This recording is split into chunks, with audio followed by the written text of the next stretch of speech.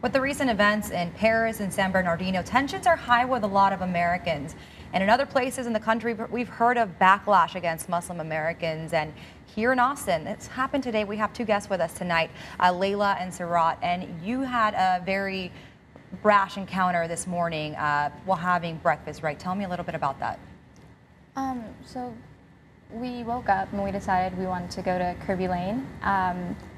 And when we got there, Leilah had to park, and I was gonna go in and grab us a table. And as we're waiting, there's an elderly man, and he's watching Leilah park through the window, and he's just kind of insulting her, criticizing her parking. And I didn't say anything, but then he said she should just go back to Saudi Arabia, where she came from. And nobody said anything. The host didn't say anything. And I'm like, excuse me. And he ignores me. And I go, excuse me. And I get up and I'm like, what did you just say? And he just repeats what he said. And I'm like, that's not okay. And he goes, the same goes for you. What, do you have a gun? Are you gonna just shoot me? Just shoot me. And nobody says anything. And I'm clearly upset. And the host sees that, and he goes in an effort to de-escalate the situation. He goes and he seats the man, and it was just kind of heartbreaking because he chose to seat a man who had just made a girl cry because he was saying such horrible things, and instead he chose to seat him. And then he comes back and he's like, here, I can seat you on the other side of the room. And I come back and I go with him, and Leilah comes in and she sees me crying, and that's when Leilah came.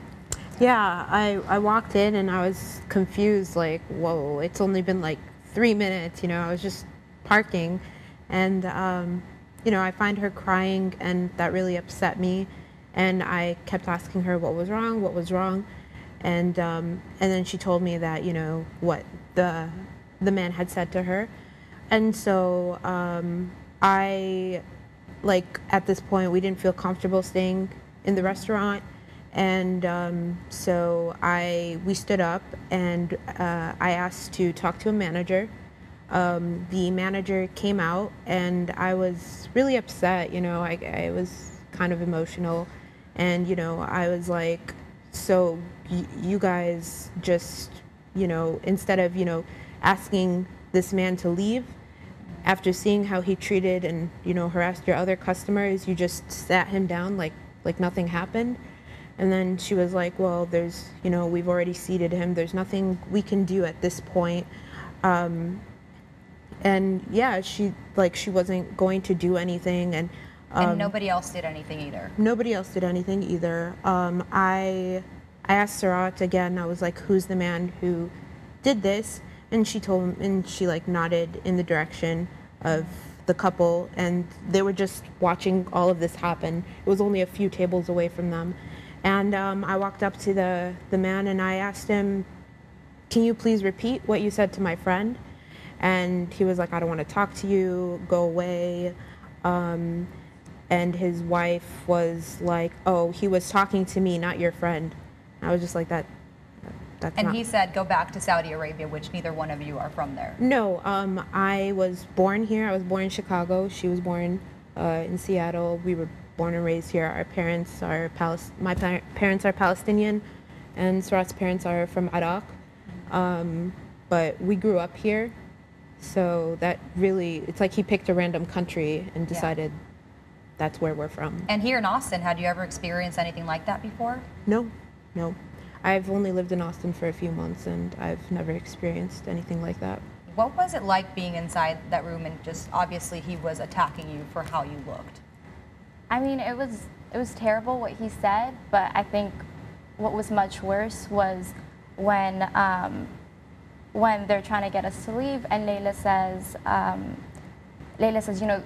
she addresses the restaurant, and she says, horrible things were said to us, and the restaurant doesn't care, and they just want us to leave because who cares about us? And then another man in the restaurant yells, nobody. And nobody said anything, it meant, it was just, nobody cared. And that's how we felt, and that's why we left, because we assumed someone would say something. We thought somebody would have an issue with what was happening. Mm-hmm. And since then, Kerbey Lane has issued an apology to you. Yeah, they have. They reached out to Leilah, and Leilah responded, and they apologized to Leilah. Yeah, I mean, they seemed. I mean, I don't believe that the people who own Kerbey Lane and the people who work there are Islamophobic or condone these actions.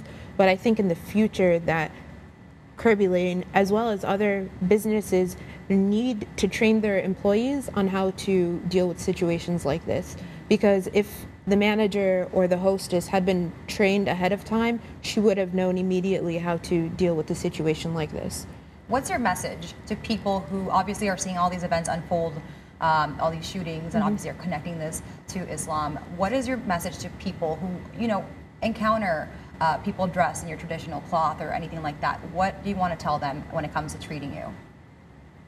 I mean, I don't think we should be treated any different from anybody else. I don't think because I wear a scarf, I should be linked to terrorism because there's been terrorist attacks, as if the attacks from people of other races and religions that are terroristic and are forms of domestic and international terrorism they're not targeted the way we are. And because we wear our faith so visibly, we're attacked in a really, really hurtful way. And I just think anybody with any sense of humanity should know better than that.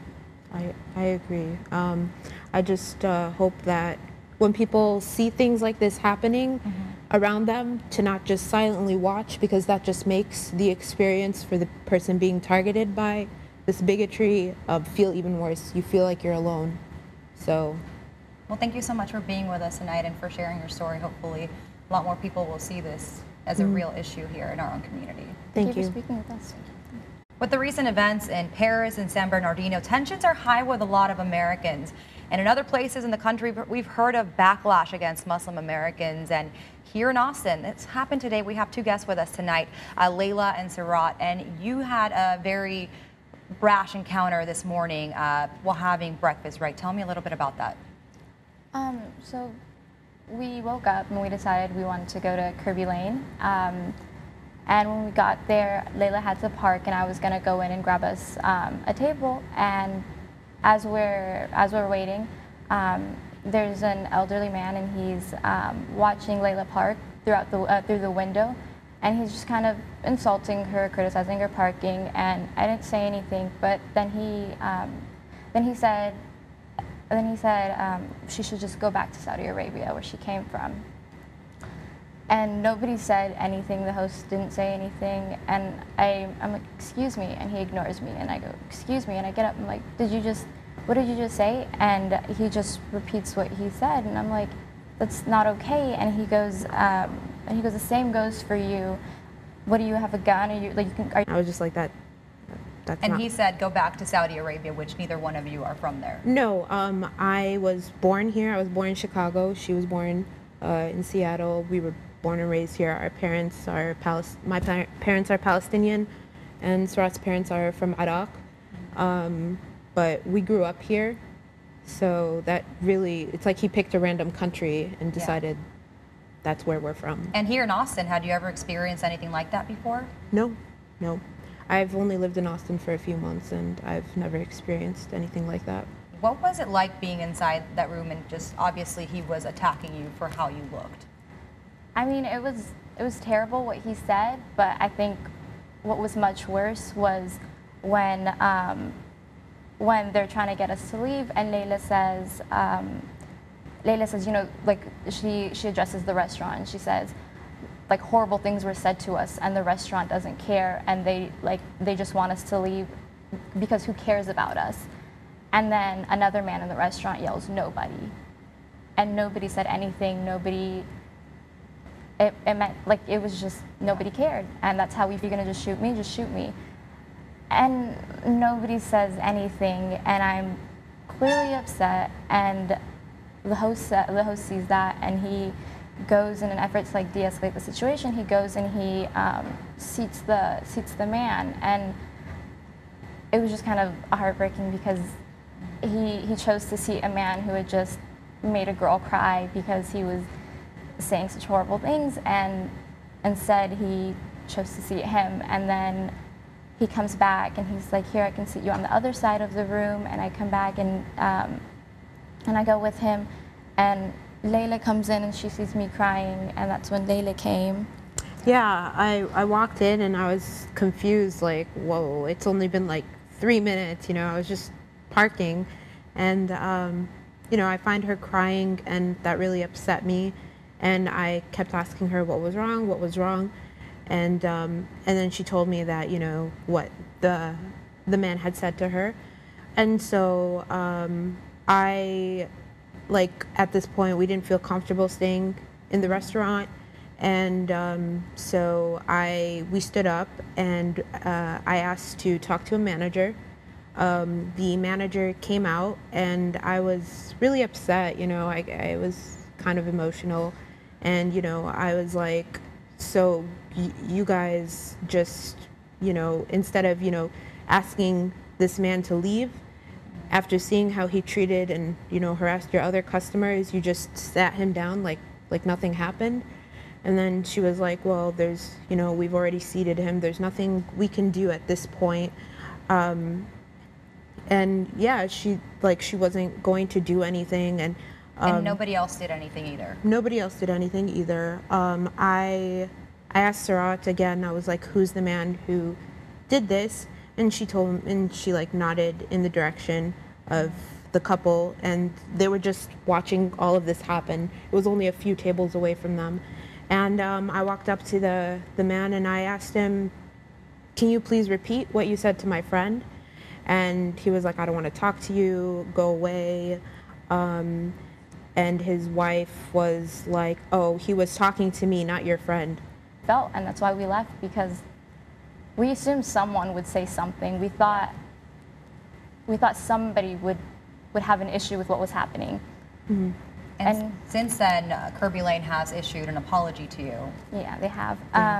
So they reached out to Leilah, and Leilah responded, and they apologized to Leilah. Yeah, I mean, they seemed, I mean, I don't believe that the people who own Kerbey Lane and the people who work there are Islamophobic or condone these actions, but I think in the future that Kerbey Lane, as well as other businesses, need to train their employees on how to deal with situations like this. Because if the manager or the hostess had been trained ahead of time, she would have known immediately how to deal with a situation like this. What's your message to people who obviously are seeing all these events unfold, all these shootings, and obviously are connecting this to Islam? What is your message to people who, you know, encounter people dressed in your traditional cloth or anything like that? What do you want to tell them when it comes to treating you? I mean, I don't think we should be treated any different from anybody else. I don't think